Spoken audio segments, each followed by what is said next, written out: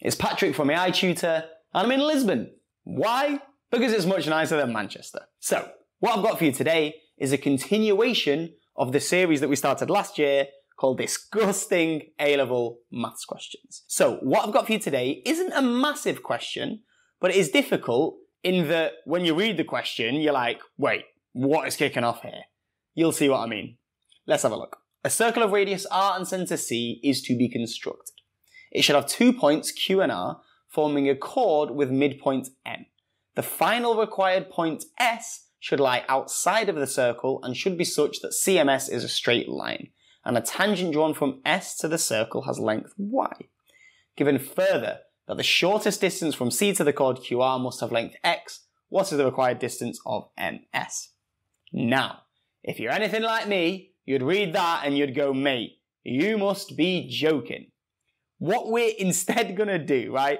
There's no way we're going to process all of this information at once. What we're instead going to do is try and process it bit by bit. We've clearly got geometry and there's going to be a diagram relevant to this scenario going on, right? So what I'm going to do is I'm going to draw this thing, and each time I read a sentence that I think I can add to the diagram, I'm going to stop reading, I'm going to add it to the diagram, therefore kind of cashing it in, okay? So look, circular radius r and centre c is to be constructed. Stop reading. We can draw a circle, can't we? Here's a circle. The centre of this thing is going to be C, and the radius of this thing is going to be R. Fantastic. So now that first sentence, I've cashed it in. Next sentence. It should have 2 points Q and R forming a chord with midpoint M. Alright, let's add these things in. So I'm going to have a chord, essentially.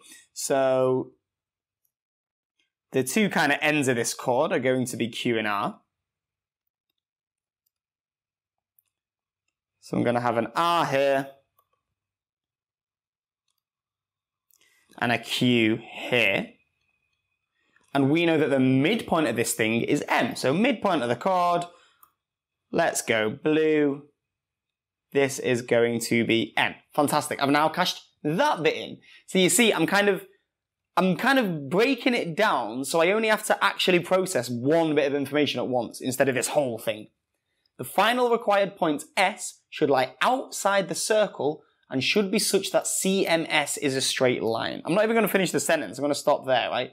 CMS is a straight line, which means that if I was to draw a straight line from C to M and then carry it on, S is going to lie on this line, isn't it?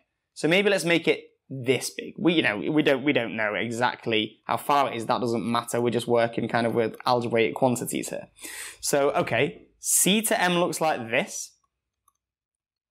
And then, see, it's hard enough. There we go, even trying to make the diagram. Okay, let's stick S on the end of this line, right? So S is going to be here. It then says, a tangent drawn from S to the circle has length Y. So if I was to draw a tangent from S to the circle, it's going to have length Y. And remember, if I drew a tangent here, it would have length Y, and it would be the same length here. So let's just draw one going down here. So what it means is the length from S to where it hits the circle here has length Y. So you can almost kind of stop it there, and then you would have this distance here as Y, essentially. So this distance here would be Y. Fantastic. So it's getting there, it's getting there. What else have we got now? Given further that the shortest distance from C to the chord QR must have length X. Okay, shortest distance from the center to the chord.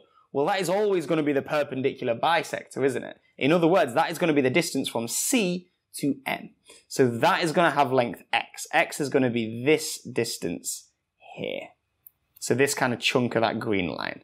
Okay, and we're now asked for the distance MS. So we are asked for the distance from M all the way to S. Okay, we at least kind of know what we want here. Okay, let's put this in yellow, what we want. Okay, the hardest bit was probably getting this diagram down. We now need to think about how we can actually attack this problem. The first thing that I would say is in circles, because of all these circle theorems, right-angled triangles appear very, very naturally. The most common of which is the right-angled triangle that occurs when I have a radius and a tangent, because a radius is always perpendicular to a tangent. So look at what we can do here. I can draw a radius from C to this point where this tangent hits, can't I? So here's what I'm going to do. I'm going to draw a line, C to here. Because look, I know from the circle theorem that this is going to be a right angle. But now look at this triangle. I've got a triangle where I know this length, it's Y. I know this length because it's just a radius, so that is R. And I can use Pythagoras Theorem to get this whole length CS. So if I had CS squared, that's the hypotenuse, right? So that is going to equal R squared plus Y squared. Okay, what do I now need? Well, let's think. Let's get CS, right? So CS is essentially going to be the square root of all of this. So CS is going to be the square root of R squared plus Y squared. And then what do I want? Well, I want this thing in yellow, don't I?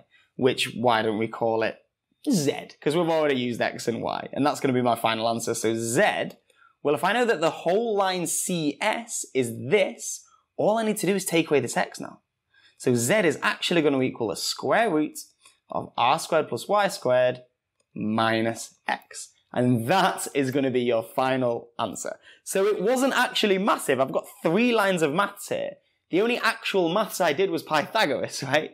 The difficulty lies in just saying, okay, let's break this question down. Because 95% of the people who would get this wrong would get it wrong just because they don't even know where to start. If you know where to start and actually start getting this diagram down, the actual maths isn't too crazy. So that's the kind of vibe, right, with these disgusting questions. I don't just want to give you a million lines of algebra. Well, I might sometimes. But I want to also give you these questions that really test your understanding and problem-solving abilities. But I will leave it there for this one, and I'll probably throw some mechanics at you next time. Ciao.